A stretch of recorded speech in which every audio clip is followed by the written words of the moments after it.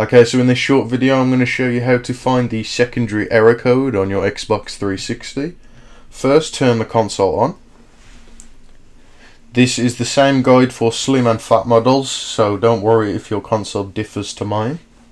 Once you're on the red ring, you want to come over here and click the sync button, and we're going to click the eject button 4 times, each time noting down the number of LEDs which are lit up. So one click gives us 4, the second click gives us 1, the third click gives us 1 again, and the fourth click gives us 4. When reading the error code, 1 is 1, 2 is 2, 3 is 3, and 4 is 0.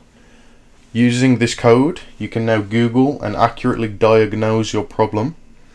My preference for looking up these error codes is the Octell's Console Shop Error Database. I'll leave a link to that website in the description below, and good luck fixing your console.